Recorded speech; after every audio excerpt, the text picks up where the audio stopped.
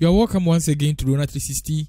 RONA 360, we talk about the arts, culture, and TVET. So if today is your first time, kindly consider subscribing to this channel and also click on the notification bell to be notified each time we post a new video.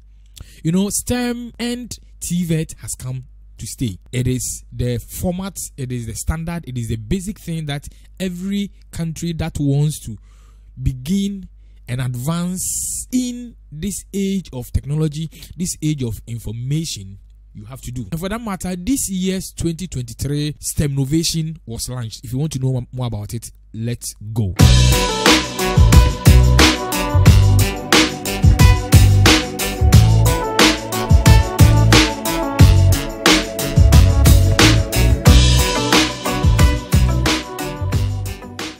Now, Stemnovation 2023 was officially launched. The event was graced by esteemed personalities including Dr. Eric Nkansa, who is the Director General of the Ghana Education Service, and the Honorable Minister for Education, Dr. Yao Osei Edichum. For those of us who do not know what Stemnovation is an annual inter-school competition designed specifically for senior high schools, senior high technical schools, and technical and vocational education and training schools, that is TVET schools. You see, the whole aim of Stemnovation is to foster a spirit of innovation, creativity, and critical thinking among the students in these schools, while also promoting the importance of science, technology, engineering, and mathematics education. That is the reason why STEM is part of the name. You know, STEM stands for science, technology, engineering, and maths. And this year's Stemnovation was launched in Accra, and it was such a big ceremony. In fact, some of the things that the various speakers touched on was so revealing. One which actually got to me was when the Honorable Minister for Education was talking, and he was stressing on the importance of STEM education, giving chance to art students to pursue courses they love to do. You know, in Ghana, right, if you had the privilege to do visual art in senior high school, it looks like that is a dead end for you. There is no way you can get the opportunity to enter any of the science courses again for the rest of your life. But STEM education is proving that wrong. And in the language of the Minister of Education, in fact, I was so blown away that because of STEM education now, just as is being done in the West, when you go to the West, it doesn't matter the course you did at the basic. Once you have the desire to enter into a new field, the chance is there for you. And for STEM, visual art students can now enter and venture into the sciences and pursue engineering and other courses of their choice. Let's listen to that very part before we continue with our conversation. You know, we have always heard presidents talk about the 60-40 ratio, that in our universities we expect 60% of our students to pursue STEM-related courses or careers, and that 40% will be in the humanities. We've been hearing this for over 40 years, but nobody was willing to do the hard work until Nana Danko Akufo-Addo came onto the scene and said it has to change. Changing that means that not only should we create a STEM pipeline from the KG all the way to the high school and then beyond to the universities, we also have to give opportunity to the students who did not pursue science in high school to change their minds and begin to pursue STEM-related courses. So short term, before you create a pipeline from KG to senior high school, by increasing the number of students pursuing STEM-related courses, give the opportunity to those who did not do STEM-related courses up to the high school level to be able to pursue STEM-related courses at the university. I always tell of the story of Kojo Mensah, who had a dream. In the dream, Kojo was speaking with God, and he was fortunate enough that God was speaking with him. But God told Kojo Mensah, Kojo, you're going to be the best engineer the world has ever known. And Kojo hesitated and then mastered courage. And he said, God, you know, who am I to challenge what you say? But what you are telling me will never happen. And God said, why? And he said, you know, I'm a young man growing up in Ghana, and I'm doing visual arts in high school. No university in my country will allow me to become an engineer, so God, I will never be the best engineer in the world. But what Kojo didn't know was that God, as the creator of the humankind, knew that Kojo was going to travel to America. And in America, no university will put that barrier in his way. And he will have the opportunity to become an engineer, even though he did visual arts. I believe that a visual artist is the most creative mind we have in Ghana. Every year, schools graduate 80,000 of them, and we tell them you cannot even go on and pursue a course in economics because you did visual arts. When you tell your most creative minds, the ones who can look at you and draw bridges and design new cars, that they can never be engineers, who are your engineers? So we have taken innovation and creativity out of engineering.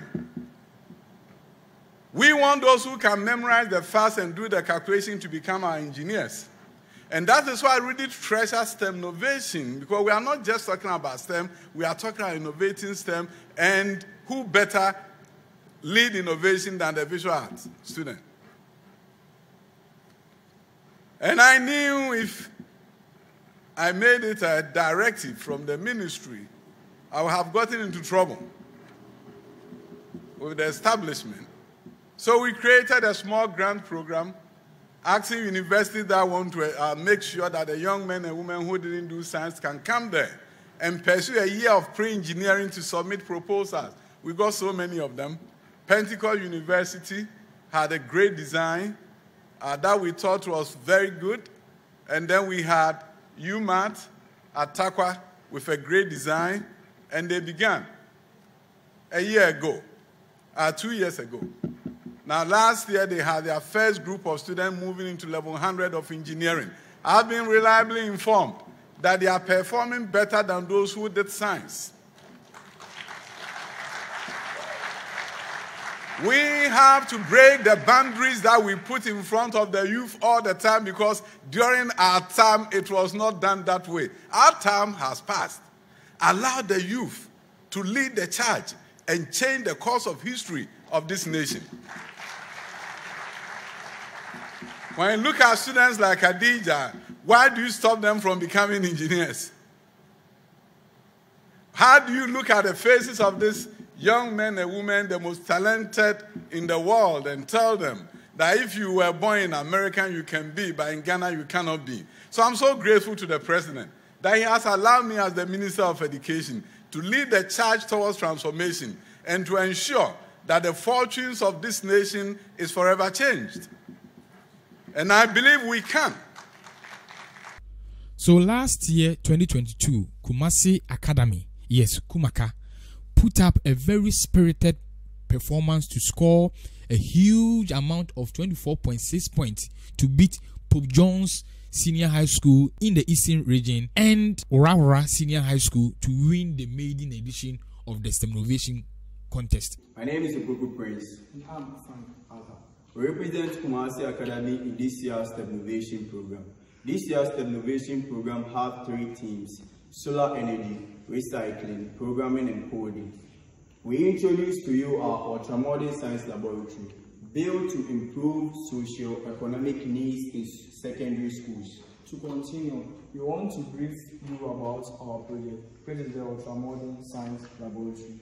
Our ultramodern science laboratory has been divided into 3 main sections. This is the chemistry lab, and we have the physics lab and the biology lab. Our science laboratory have 2 main entrances, which is the first entrance for the physics lab and the chemistry lab, and this entrance for the biology lab. And our ultramodern science lab have windows for proper ventilation. The lab has a photoresistor solar panel. The solar panel converts solar energy into electric energy. With the help of a motor, the photoresistor turns the solar panel to the direction in which the light intensity is high and stores maximum energy. This energy is then stored into batteries that are used when there are inadequate light during cloudy days. And here is the main switch to the lighting of this ultramodern science lab that can be turned on and off. And in this case, we have our Arduino board and the breadboard. The Arduino board that contains the mind behind this project. So as I already said, the Arduino board is used to control a lot of devices. Here we have a motion sensor that detects any intruder at the night to make an awareness of maybe someone is working inside at the science lab at the night. The motion sensor will detect that person. It make an red LED. It blink to make an awareness of someone who is... Yes, Kumaka won the 2022 Stemnovation contest, and as winners they took away a trophy, a laptop, a printer, and a 12,000 cedis cash, whilst Pope Jones and Rara senior high schools, placing second and third, took away a laptop, a printer, 7,000 cedis cash, and laptop and printer for Rara, and then 5,000 cedis cash. Yes, so we're actually waiting for the winners of this year's Stemnovation contest, and which will drive progress in the various fields. And I'm so happy for Stemnovation. Thank you so much for watching. I would like to know what part of the video touched you, or what part of the video drew your concerns. Type in the comment section and let's get interactive. And as usual, I will always end by saying that don't abuse drugs. You are a very unique and special person. If you abuse drugs, drugs will abuse you. We will meet one more time. Bye bye.